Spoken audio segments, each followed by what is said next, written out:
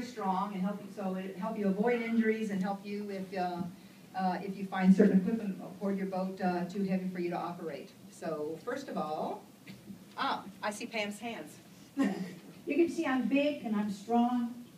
I'm like an Amazon, right? If I say get it, you say got it. Get it? Got it. Good. Okay. So I use a double grip winch handle. I mean, why not? There's no way in the world that I can get our Genoa in with one hand. So I have a double grip winch handle. There's no way in the world that I can get the luff tension on the mainsail without a double grip winch handle. There's no way in the world that I can help Andy get the dinghy deployed by using the spinnaker halyard, because I'm the one on the winch. I use a double grip winch handle. It is so simple. It is so easy. It's there. That's what I use all the time. I never use a single grip winch handle because I don't have the strength in one arm to do what has to be done. Next tip is having a way to raise your outboard and get it out of the water. We have here, this is actually the arch on the back of our boat, and here we just have a little davit with, this doesn't have a 4-part tackle, but it'd be better to have a 4-part tackle to give you a lot of leverage. And then we basically attach that to a harness on the top of the outboard, raise it up, bring it alongside, and drop it down on the motor mount there. The last thing you want to have a way to very easily raise your outboard. It's one thing, you may think, okay, yeah, I can raise it, I can manhandle it. Well, sometimes it's going to be really, really bumpy in the anchorage, and a lot of backs get hurt because people end up twisting with a dancing outboard in rough conditions. So having something very simple like this made to bring your outboard up can definitely help your back. Kathy and I both made our own, but I just passed the Edson booth as I was coming up here, and Edson has made a fabulous one that isn't that expensive.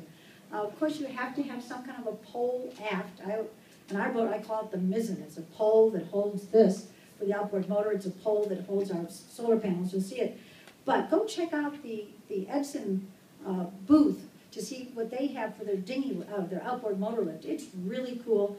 I looked at all of it, and it had all the good ideas that we try to incorporate in ours. And now it's made already. You don't have to make it yourself. Okay. What was the name of that provider? Edson. E-D-S-O-N. It's a steering company. But they have, oh my gosh, all their equipment is like jewelry. I mean, beautifully made. That's what I mean. Here's another example of, and this is basically using your windlass to raise the person up the mast. Sometimes it's very hard to do with the winch that you have on the mast, using a halyard to raise the person. So here the line is being led up to the electric windlass to raise the person to the top of the mast. The only thing you have to be really cautious of is when you ease the person back down again. You know, you have to be sure that you are totally in control of that winch that is bringing someone down, and don't just flip it off. Get it? Good. Right. This is something. Cool. Okay. This is something that we designed when we started using it when we didn't have a water maker, but we still use it even though we do have a water maker sometimes to haul water from shore. It's another instance where it's one thing to raise a jerry jug with water onto your deck when it's totally calm. It's another thing to raise jerry jug after jerry jug when you've got a whole bunch of when you've got a windy, choppy anchorage. Again, that jerking motion is very, very hard on backs. So this is how we worked out an arrangement. This is one of those, I'll show you the next picture, you can kind of see more. It's one of those Plastimo flexible tanks that you can find at West Marine or any of the marine stores. And ours is a 30-pound one. It's actually one of those triangular ones.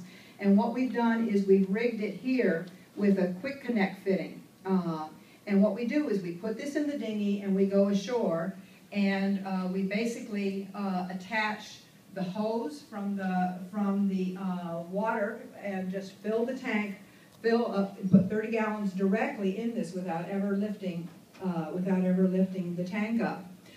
Then we come back to the boat and we come alongside right next to where our water fill is on the deck. And we just tie up along there, and there we have some other things rigged.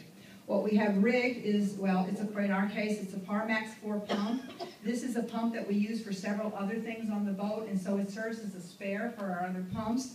But we also use it here rigged up with a little 12-volt cigarette lighter so that we can plug it in on deck. And then we have rigged it a hose that connects up to the quick connect fittings. And with the dinghy tied up alongside and that 30 gallons directly sitting in the dinghy, we just pump it directly into the tank. If we're concerned about the quality of the water, then we put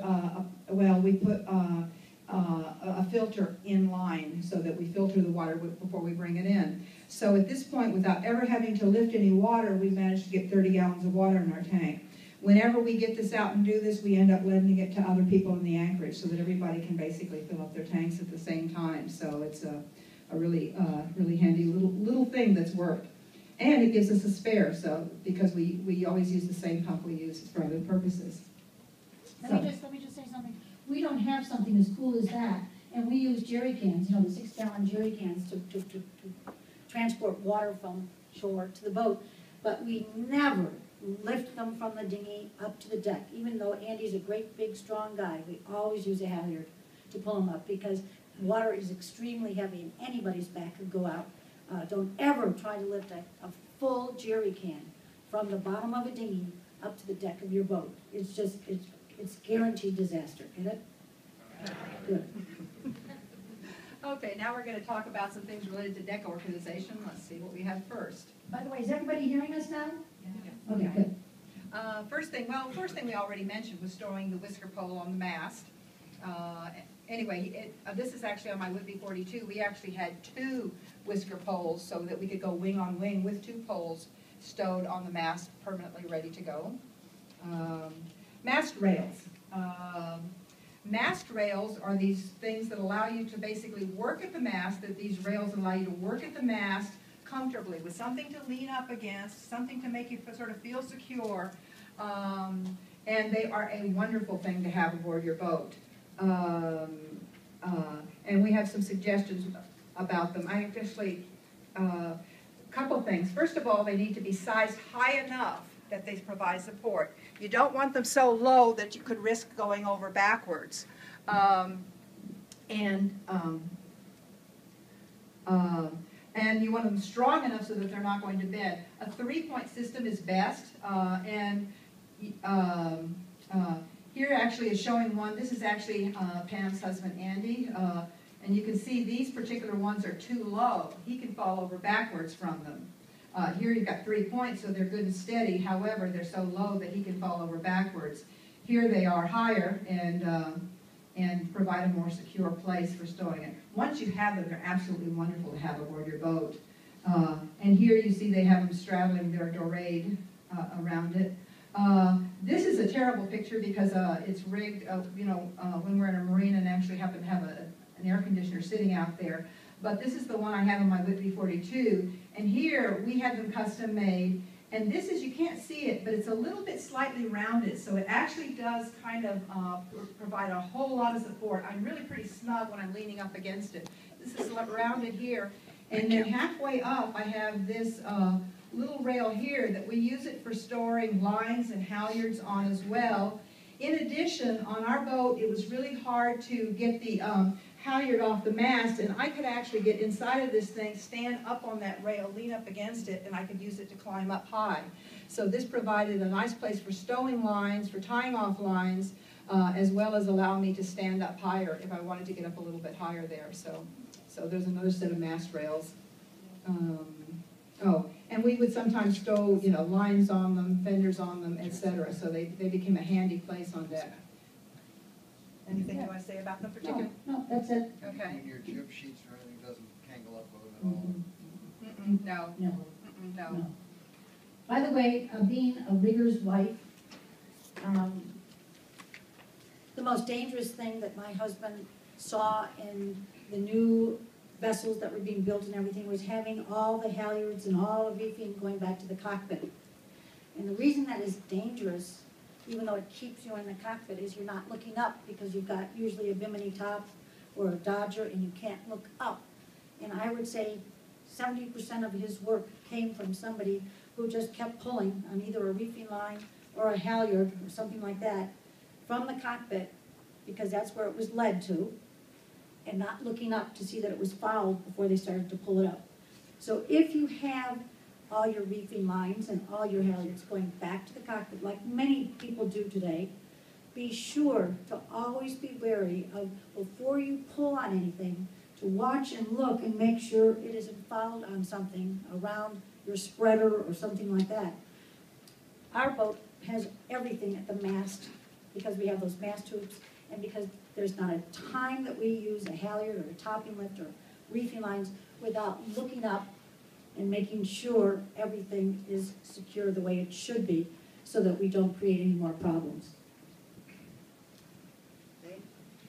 Mast steps. So mast steps are one way to get up to the mast, to be able to work on it, either up to the spreaders to be able to see more clearly, or more likely to replace a light, to do any kind of work you have to do up the mast. Pam, since these are your mast steps, you want to talk about what creates a good mast step? What creates a good mast step? Of course, I really don't like the folding ones because it gives you something else you have to do at sea. If you have to go up the mast at sea, you have to take the step out, and then you don't have anything to hang on to once you put your foot in there. And then when you're going down, you have to put the mast back again. So we won't have folding ones. We have ones like this, triangular shaped ones, where you have a place where your foot will go in and not slip off, as you can see, and you can also hang onto it. And by the way, never let anyone talk you into the easy way of riveting mast steps onto your mast. They should always be tapped, drilled and tapped and screwed in with machine screws. And don't forget Tef gel. Tef gel, don't ever leave home without it. Tef gel always has to go on any kind of a fastener that is not aluminum going into your aluminum mast. So if it's a stainless steel fastener that you're using machine screw to put those in, always put a dab of Tef gel, because any dissimilar metals will start to work on each other and create a battery. Where do you get that at, Pam? Pardon me? Where do you get Tef gel at? West Marine. Probably any good marine store. But also another trick, because of Andy many times putting these on people's boats, it's 15 inches. I've seen them when they're 5 inches apart, and I've seen them where they're 3 feet apart. And it's so ridiculous. If you knew the formula, it's 15 inches. You stagger them every 15 inches. 15 inches were from the top of one to 15 inches on the other side, okay? And that is a very good staggering for anyone, someone who's small like me or someone who's tall like Andy was. Also, don't forget to put 2 at the top of the mast, because otherwise, if you have to do a light bulb change or put a new coax down your mast for a VHF, or you get hit by lightning and you have to check everything up there, you don't want to have to work like a stork at the top of your mast. And be sure that the last 2 that are up there are high enough so that you're looking down the top of the mast. This one is just barely okay, but it's okay. But if you have them down too low, then you have to do all your work kind of like this. Whereas what you really want is to have them up high enough so that you can look down and feed a new coax, if you have to, down your mast. There's actually a couple other nice little tips up here. And one is that my brother here is wearing one of those Marriage Saver headsets, one of those little headsets that you can use to communicate with the helm. And he's using that to communicate with Margaret to say, okay, turn this switch off, turn that switch off, on, do this, do that, bring me this, and so it allows them to communicate back and forth. In addition, notice he has a camera along, and he takes a picture of things at the top of the mast, so he knows exactly what the state of fittings are, exactly how things are attached. So he was actually, of course we always love to take pictures looking down on our boat from there. But I know he's also using it just to take a picture of exactly how things are connected up there, so he knows exactly what kind of screws and fittings he's working with for when he has to go back and do the next step of whatever he's installing there. So, and notice he has those 2 little handrails that actually give him even a little more stability up there, working at the top of the mast. Also notice in this picture, what has he got besides climbing up the mast? He's got his bosun's chair on, okay? So anyone would be a fool to just climb up the mast without having someone tailing you with the bosun's chair. And of course, tying the bosun's chair off when you get up there. Safety, safety, safety, safety. Even when Andy goes up on a bosun's chair, he doesn't trust the halyard while he's working up there, because he can be up there for hours working up there in the business he was in. But he has a safety line that he takes and ties up to the top of the mast and doesn't rely on the halyard to keep him up there, nor on the mast steps if he's using mast steps. So this is a good picture. I like those handrails that are at the top of the mast too. That's really cool. Oh, there he is. That's a long way up. It's a tall mast. Okay. Also, here's just some other methods for rat lines. Rat lines aren't going to bring you to the top of the mast, but rat lines are lines that go between your spreaders, between your shrouds, and allow you to basically go up high enough to maybe help you navigate among coral, you know, when you're navigating into a passage. So here is Don up the rat lines, getting a better view of the water in front of him. Also, Etienne is here, and Etienne has a product called a mast climber, which provides another way to get up the mast.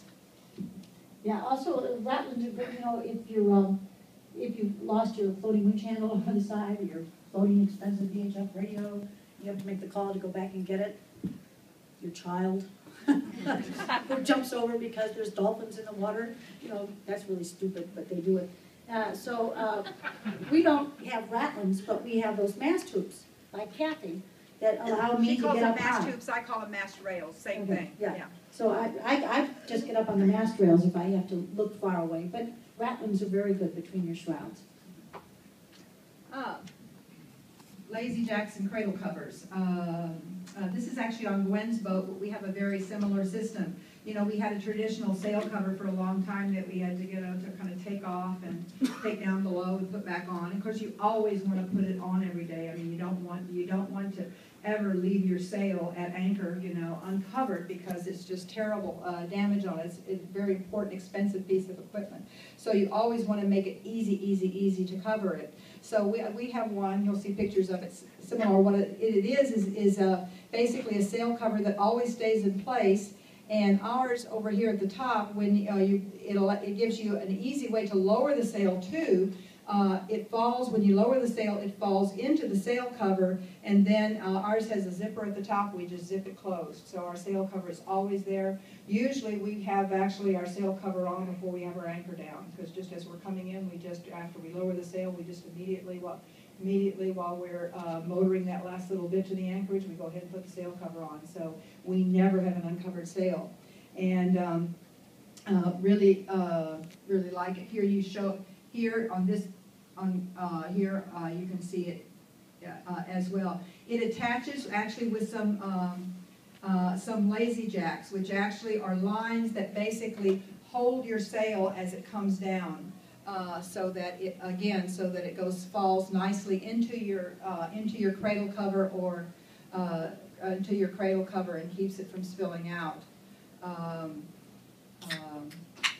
Pam, this is on your boat. You don't have that same kind of sail cover, but again, you have your lazy jacks here. You can show yours, and then there'll be some more pictures. Yeah, we just cover our sail with the mainsail cover, but we do have lazy jacks on the boat, and the one thing that we wouldn't have one of those stack backs for is because we always put an awning up the minute we get an anchor when we're in the Bahamas or anywhere in the tropics, because the most dangerous thing that we encounter as sailors is the sun. That's it, right there. So I have lazy jacks. ATN made them for me. ATN is the same one who does the shoot scoop and the gale sail and many other wonderful things, the tacker for the spinnakers. He has a booth here. Yeah, he's got the mast climber that we showed you there, that you can take yourself up the mast. Go see him. He made my lazy jacks so that they all pull forward. They pull forward, and I only deploy them. See, they're all pulled forward there. They're not in the way, and I can put my full awning up very simply. Our lazy jacks also have a halyard that comes down the mast, and we can release them too to bring them forward, so that we can then put an awning over it as well. So there's our mainsail cover. Here's a trick for a mainsail cover. If you have a conventional one, don't make it go around the mast. I mean, all you do is you cover up the winches that you might have to use sometime when you're working on a boat. And every time Andy would go and work on someone's boat where he had to get to the winches on the mast, it would take him 45 minutes to figure out how to unlace, this sail cover that was on the mast. So ours has just got I sewed a tunnel in the forward end of the conventional mainsail cover put a great big piece of 5/16 bungee cord in it with a toggle on the end, and all I do is encapsulate the luff of the sail in it, and Bob's your uncle, and everything is already there for me to use without having to unlace a mainsail cover from around the front of the mast. No necessary. It's not necessary. Another thing that's really nice in our picture is there's no zippers there, and zippers will go over time, and it's one thing you always have to replace on a sail cover. So you avoid having any zippers here, like here on the front of the mast too, by doing that as well. By the way, see the car on the track? Wait, let's just go back. See the car on the bottom of the track there? The spinnaker pole is up, or the whisker Oh, pole, yeah, the this is- downwind pole. There's the car that goes up and down. Okay. Okay. Yeah, here you can see our cradle cover here, and the Lazy Jack's rigged. Those will release and go forward so that we can put an awning up then over that. So, stowing gear on deck. Talk about several different issues of things of stowing gear on deck. Some of us, this is actually Gwen Hamlin's boat, but we do the same thing. We do store our jerry jugs, or several jerry jugs along the rail. We have a wooden board that attaches to several of the lifelines, and we tie them up along the rail. Underneath them, we put some of that non-skid stuff. It actually gives the ability for the water to flow, and it also keeps them from chafing around on deck. So we put some of the non-skid underneath it, and we tie them alongside deck, and it provides us with extra diesel storage. Here you can see the cloth, the line as well. They're attached. Oh yeah, here you can kind of see just using a little bit of the non-skid stuff just to put underneath them to help the water flow, and also just to avoid chafe there. May I talk about this picture real quickly? Mm-hmm. See those jerry cans? What's happening to them? The sun is getting to them, okay? Remember that the UV rays of the sun, whether it's in Florida or whether it's in Lake Superior, are going to start to deteriorate plastic. And you really should replace something that's got that color to it, because it's going to get so brittle that you could actually put your fingers through. And here's a little trick that we learned many, many years ago.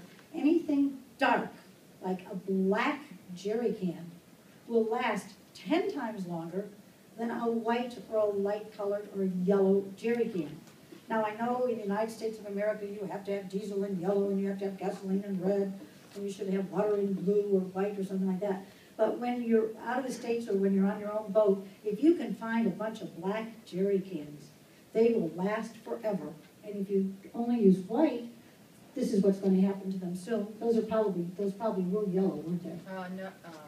Yeah. If they were diesel, they probably were. But I mean, all I'm saying is that you should just keep track of this and make sure that you don't have a terrible disaster of puncturing them when they get to be that sort of chalky color. That's all. And we do it a little differently. We don't store anything on the rail, just because Andy is a high latitude sailor, and he knows what it's like if you have something go over the bow and take everything away in high latitude sailing. So what we do is we try to keep everything inboard as close as we can. So if we took a big sea over the side, it wouldn't hit that and then maybe destroy it or take it with, take it away. So you can see our extra jerry cans. Here we are about to cross the Atlantic. Our extra jerry cans are all lashed again to those mast hoops that are so handy for so many things, and everything is inboard. Okay. There they are again. That's just another picture of the jerry cans inboard. Gwen Hamlin, who sometimes does this with us, is an avid diver, and she says these are wonderful for storing dive tanks. To me, they look like that you think they slide out of them. She's done quite a bit of sailing. She sailed all the way to Australia, and she says, no, actually they are very, very secure. Excellent way to store dive tanks on board. These little holders here. In addition, here's how she stored her kayak when she was kind of in port and just had it available there. I'm sure she doesn't have it there underway, but a basic way to store their floating kayak. Pam, this is your picture. Because I'm tall, I have a big problem getting from the bottom of the dinghy up to the top of the deck. You're supposed to laugh. Are you not awake? Come on, guys. Okay. So, yeah, thank you. Get it. So that's good. So we have this little mast step. Again, this is very handy because we just put it on our perforated tow rail, or you could have put it on the stanchions that are at your gate. But it allows me to have another step. so that I can get into the boat easily from either a floating dock or from my dinghy. Andy actually uses it in rigging to get even higher up a mast than he possibly can with a halyard sometimes too. I would encourage you to do that. But it's a lightweight little thing, and it's a really sturdy stuff, and it makes getting up and down the boat much, much easier. Oh, and here's my water maker.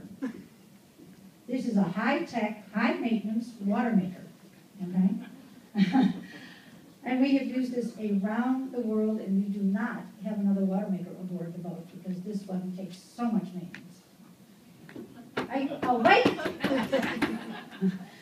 All I do is I let it rain for a few minutes to get the salt water off the deck or get the deck clean. Just let it rain. That cork is in the scupper in the deck there, that cork right there. I take the tea towel from the galley and I put it in my perforated tow well and just wrap it around the deck fill. And I'd say in a downpour in the Bahamas, I can fill the deck in, I can fill the tanks, the 35-gallon tanks in about 20 minutes.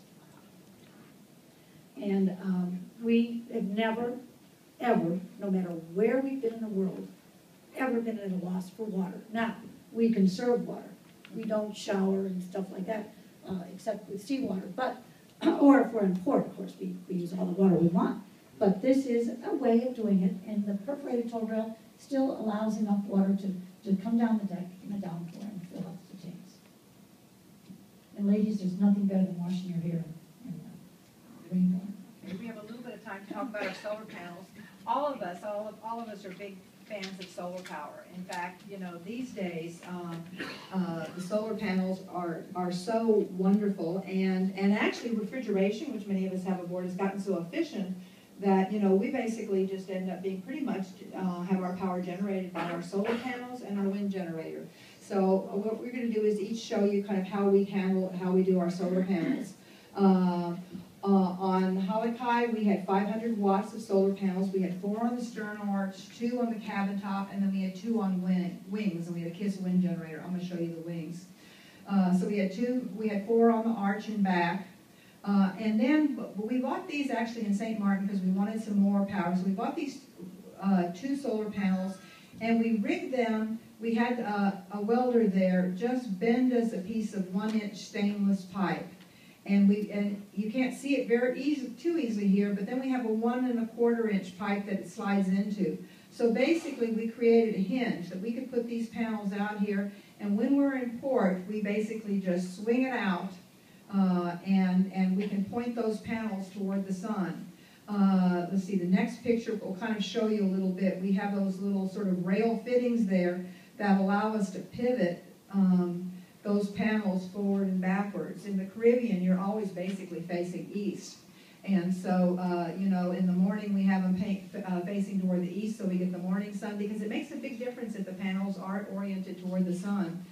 Midday, they're facing straight up, and then in the afternoon we would just tilt them back. So when we're in port, we just have them out along the side, and then when we're underway, we just swing them back in. I think this next photo sort of shows it. It shows our little mast fittings underneath it that are 2, and then we just tie them off, but they're always there, and it just gives us, you know, because it gives us a little bit of extra power, and so it was a real nice way to add 2 more solar panels to our boat. Do you leave them there in heavy weather? Yes, we have. They're really well attached, and we have for the kind of sailing we've done in the Caribbean. We've never had an issue with it.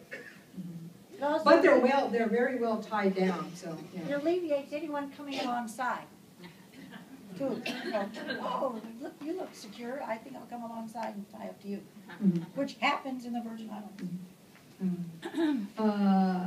Gwen isn't here, but I'll just show you very briefly her panel. She kind of does a little similar thing, except she leaves hers mounted. She actually swings them just out on the side. They attach to a rail there and swing out there. Oh, you can see a little bit more. She has a rail here. They swing out and then swing back down. And then Pam, these are yours, and this is going to be our last topic because I think we're about out of time. But we'll show you. You don't have to. Oh, I'm sorry. You should, yeah. Oh, yeah. Meant to hand you that. You know, Kathy and I always joke that Kathy is the electronics wizard, and I'm this keep it simple, stupid, you know, kind of person. We have aboard our boat. We don't have that much electricity that we use. We have a deep freeze, a 12-volt deep freeze that I couldn't live without. We have our electronic equipment, and of course we have the Alpenglow lights, which are very efficient as far as their ampetite. So we only have 100 watts of solar panels, but I want to tell you, they run everything. If you can switch the picture, we have what I call the mizzen, we put this post up, and those solar panels are just pipe on pipe, and they will articulate this way and this way. And you know, solar panels are most efficient when they're perpendicular to the sun. So who's ever, you know, up on deck at the time when the sun is moving across the heavenly skies, it's their job to turn up. You can see right here in that picture, just before that picture, where they're perfectly upright because they're getting the setting sun. So they're very, very efficient. We also have, of course, the wind generator, which we found terribly inefficient, especially sailing in the trade winds. If anybody's going downwind in the trade winds, a wind generator doesn't work because of your apparent wind. I mean, come on, give me a break. But we kept it for high latitude sailing because there's no sun up in Nova Scotia, right? So we have the wind generator for high latitudes, and we have the solar panels which keep everything, our batteries all topped up 24/7. We love them. Yeah, so that just shows them in rigged in several different ways. So we've run out of time, but we certainly haven't run out of ideas. You can always